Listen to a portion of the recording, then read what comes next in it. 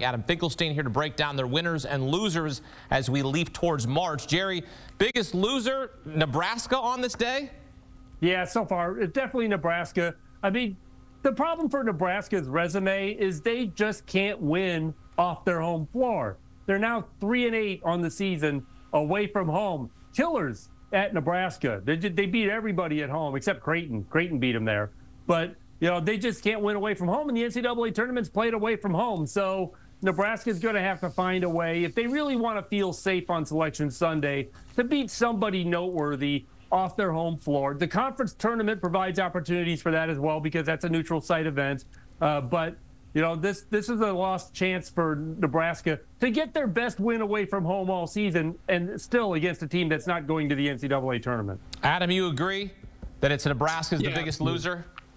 Yeah, I think absolutely. This would have been their 5th consecutive win, so they really had some positive momentum going into this game. As Jerry said, the big Achilles heel for them all year long has been their inability to win on the road. So given the momentum they came in with, I think in some of the struggles, obviously Ohio State going through that midseason coaching change, this was a big opportunity for Nebraska tonight. It might not bear out too much on the seeding line. I'll leave that to Jerry, but I think certainly this was not what we expected from a team that has been playing really, really well and had a chance to build on that. So still think they're dangerous. They have too many guys and shoot it too well.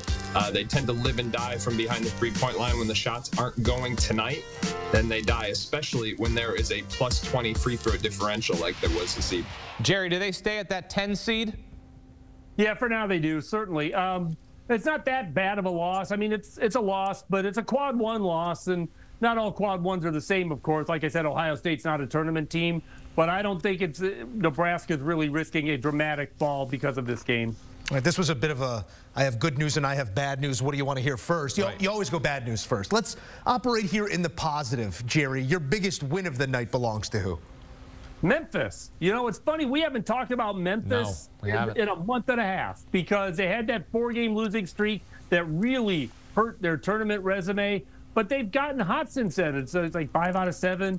And they beat Florida Atlantic over the weekend. And now they have to play them again on the road. But it's like all of a sudden Memphis is starting to revive things. I mean, they beat East Carolina tonight. So it's not the fact of the quality of their opponent tonight, but it's the fact that Memphis has gotten back to getting their legs under them and starting to look more like the team we saw earlier in the season, which was definitely an NCAA tournament team. Now they at least have a chance to give themselves a shot at an at-large bid. Their margin for error is pretty much gone for that. But there's enough games left for Memphis to play themselves onto the bottom of the bracket if they need to. 57% from the field by Memphis in this win. Think from where you're sitting, if you want to hand out a gold star or a ribbon on this night, who is the object of your respect here on Thursday night?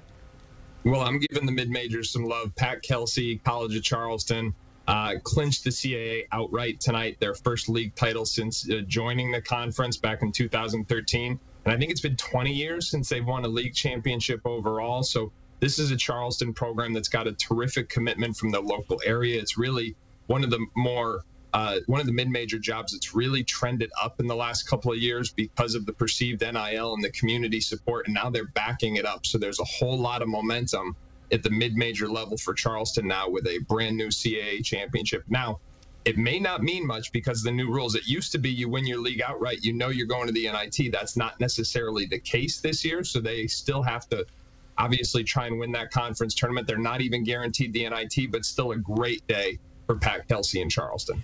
Selection Sunday, 17 days away. Here's a look at Jerry's last 4 in and first 4 out entering the day. Colorado, Gonzaga, Utah, and Seton Hall are among Jerry's last 4 in. Providence, Oregon, Villanova, and Wake Forest are the first 4 out, according to Jerry Palm. As we welcome back Jerry and Adam. Adam, you talk about teams on the bubble here. Who's your bubble team to watch this weekend? Well, I like Gonzaga because they've got a big game coming up on Saturday at St. Mary's that they lost to earlier in the season. And for all their dominance in recent years, this is a Gonzaga team that Jerry says is on the bubble. He's the best of the best. And so this is suddenly a game that they go in with a lot of pressure. Their backs are against the wall, but it's a Gonzaga program that has made itself nationally relevant year in and year out. It's going to be a fascinating storyline on Saturday. I know Jerry said that they're not definitely in, even if they win the game, but it would certainly help their case. So I'm really fascinated to see what happens on that one on Saturday. Jerry, you got your eye on Gonzaga for sure. They've made the NCAA tournament 24 straight times, and they are among, though, right now on your last 4 in.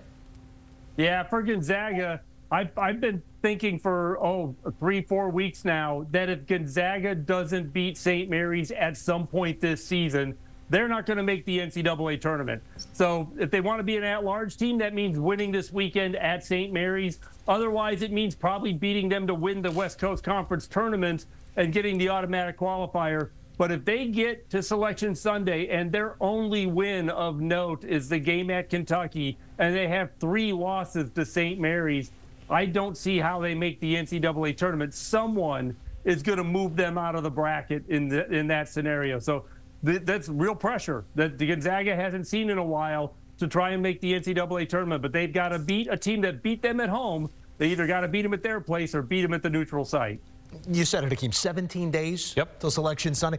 Opinions are subject to change, as are resumes. So with our focus fixed, fellas, on this weekend, like, where's my gotta sit down, lock in for the full tip here? Where's the game you're looking forward to most watching, Adam, this weekend?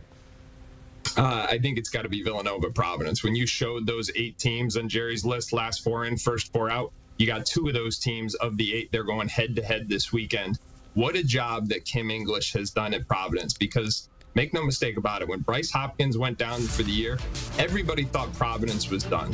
What's happened since then is Devin Carter has blown up to be one of, if not the best player in the Big East. He's played his way into the first round of the NBA draft, and he might play Providence into the NCAA tournament. Now, you got a Villanova team that was really struggling in the month of January. I mean, they were losing at a rapid clip, but they have since turned it around. They've won 4 of their last 5, with UConn being their only loss. And Kyle Neptune is finally getting these guys to click. He brought in all those transfers at the end of the year last season. Got a brand new roster with a lot of experience, trying to manage different personalities that he's never coached before. But they are playing their best basketball this season right now. This game, this weekend, at the building formerly known as the Dunk. It's a noon start. I have confidence that Providence, the Friar faithful, will still be animated, shall we say. It's going to be a great atmosphere. Yeah, go ahead, sign me up twice for that one. We know that the all-seeing eye of Jerry Palm misses nothing, especially this time of year, but who's got your undivided attention this weekend, Jerry? Well, I really wanted to say Gonzaga and St. Mary's, and it will get my undivided attention when that game shows up. But I want to talk a little bit about another team with a long NCAA tournament appearance streak that's in trouble, and that's Michigan State. Michigan State looked like they were going to be all right, and then they lose at home to Iowa, and they lose at home to Ohio State on back-to-back games this week, and now they get to go to Purdue. The great thing for Michigan State is if they can beat Purdue, all of a sudden that bubble doesn't seem so precarious for them. If not, they may have to win their last 2 games entering the Big Ten tournament to feel safe about continuing their long NCAA tournament appearance streak as well. Well, it grows near with each passing day, leaping or not. Jerry Palm, Adam Finkelstein. We'll talk to you guys soon. All right, here's a look at your Friday college hoops slate. Coming your way on CBS Sports Network, Bowling Green and Ohio. Fresno State, Nevada, also on our air. Plenty of high-stakes hoop on the way in the days and weeks to come. Keep it locked on CBS Sports HQ for full highlights across the nation.